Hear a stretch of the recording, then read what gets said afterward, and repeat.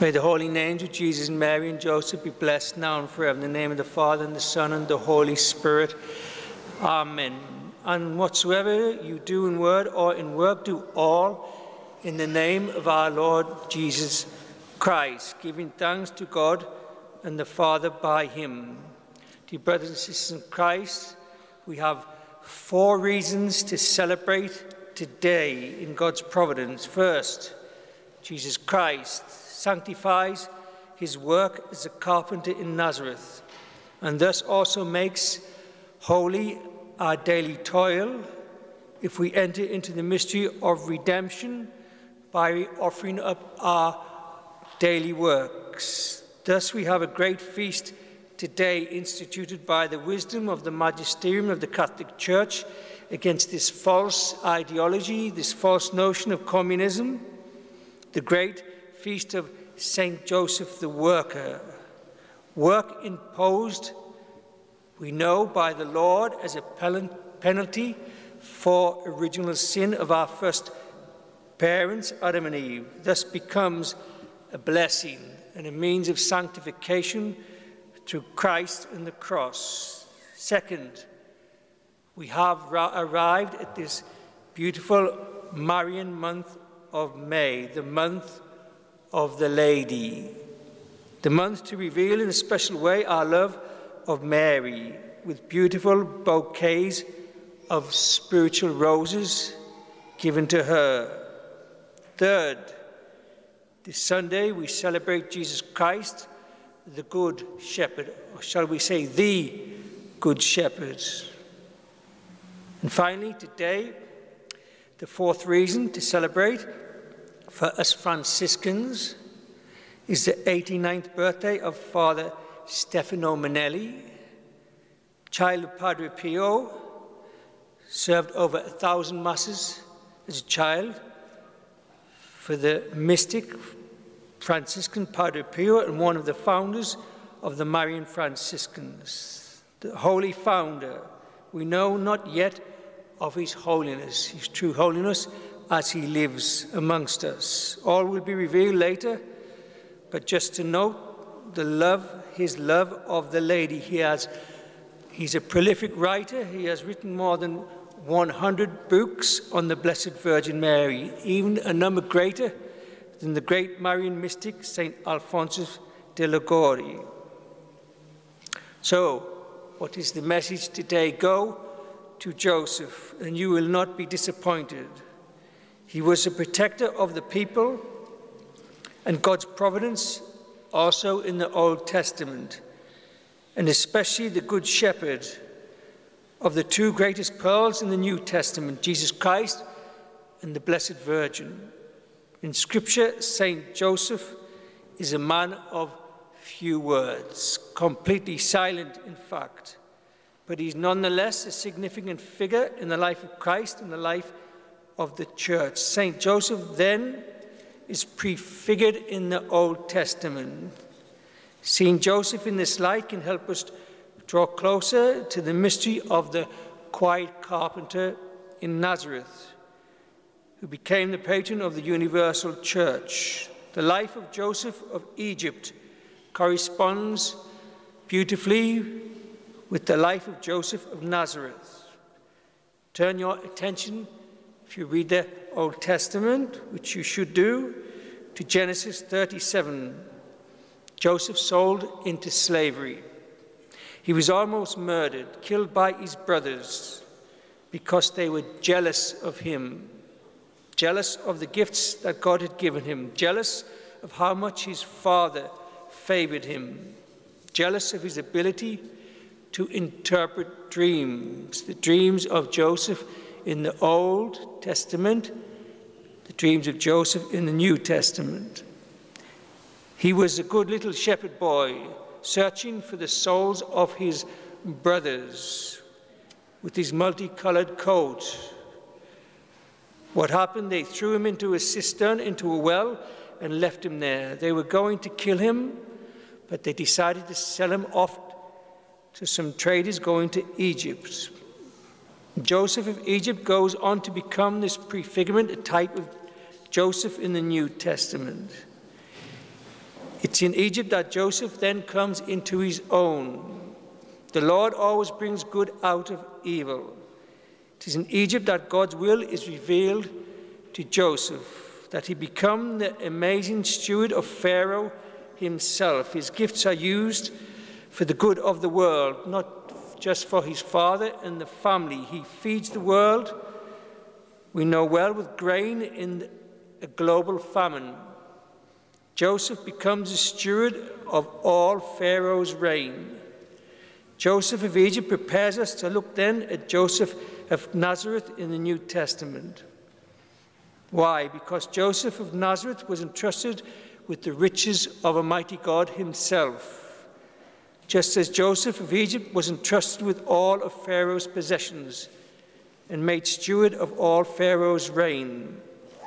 Joseph of Nazareth, entrusted with Jesus Christ himself and the Blessed Mother, the two most precious pearls imaginable.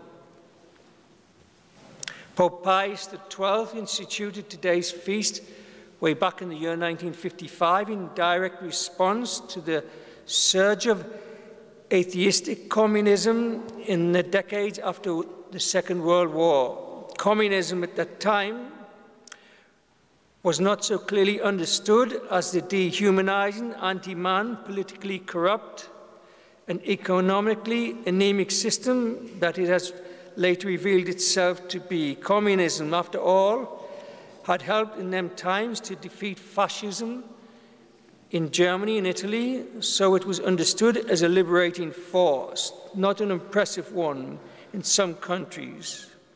Thus, on May the 1st, or May Day, as we call it, was the day of the worker in the communist lands, a day of rest, of triumphant, used to see on the television, of triumphant militaristic parades in Red Square, especially in Moscow, and of pride in all that communism had accomplished, supposedly for the proletariat, for the working classes.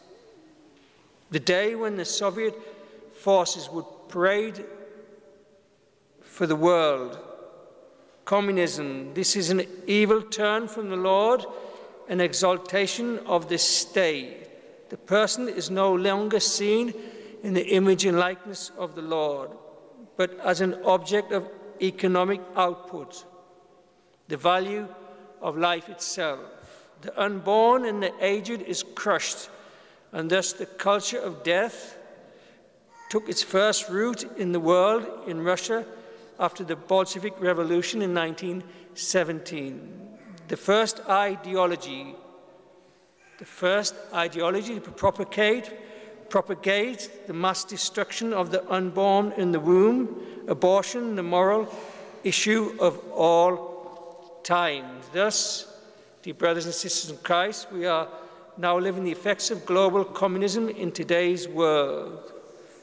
The Church then, the Catholic Church, rejects this communism. Communist countries have always attacked and tried to suppress the Catholic Church. The Soviet Union alone is estimated to have killed millions of Christians. Communists usually explicitly deny the existence of the Lord and seek to build society around this very denial. Atheism is, of course, we know, false, and any worldly view built on it is doomed to failure, injustice, and eventually destruction.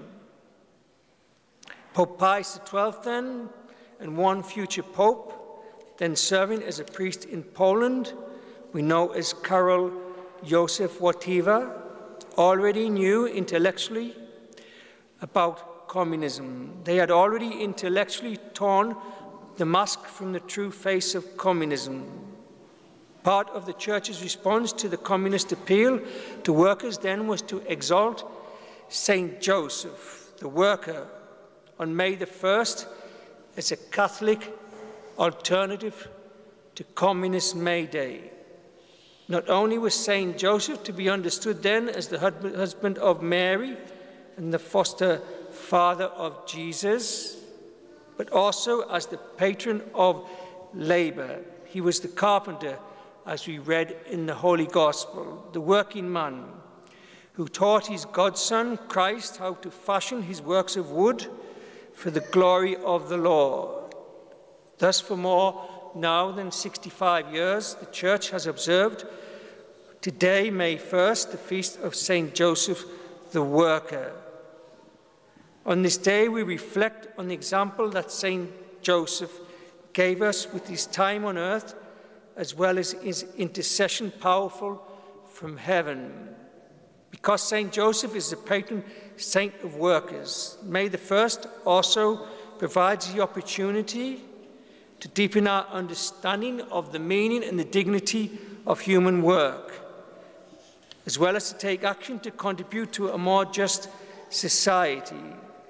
Pius XII then exalted Saint Joseph as a true icon of human labor in contrast to the rough factory worker in an industrial plant in communist Leningrad. Saint Joseph did not have his fist raised in anger at the capitalist oppressors of Nazareth.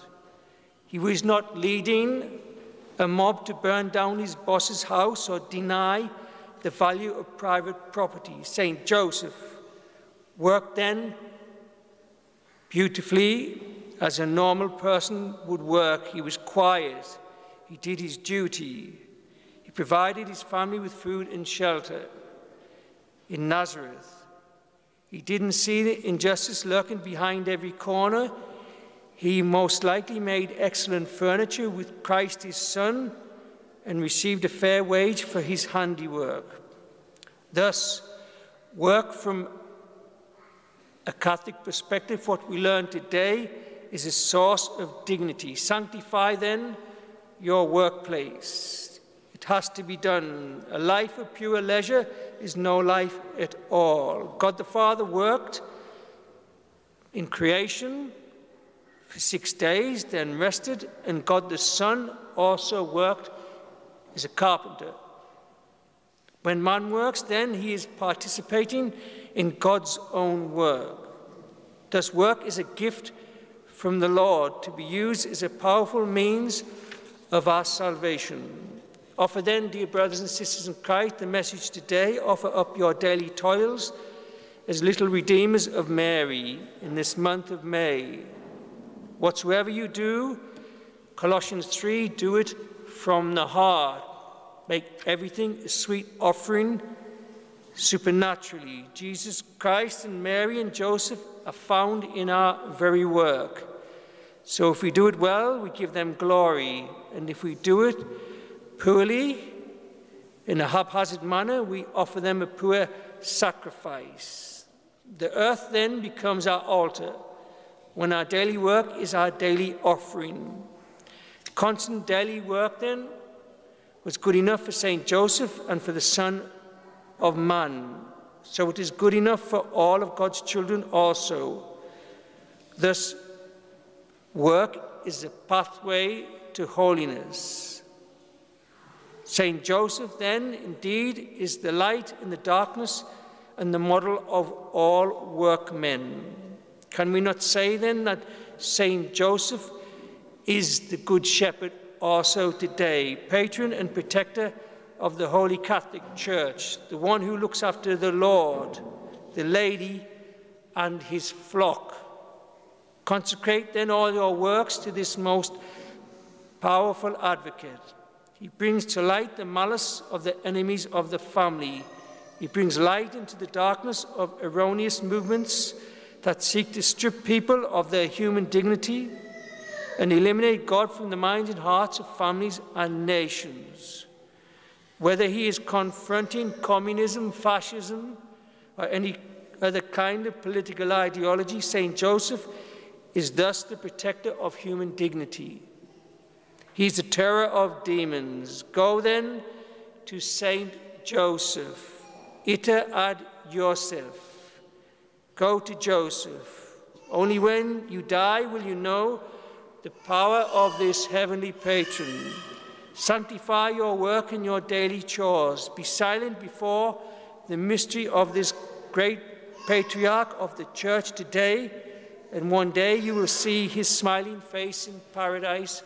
Amen. May the holy names of Jesus and Mary and Joseph be blessed now and forever. In the name of the Father, and the Son, and the Holy Spirit. Amen.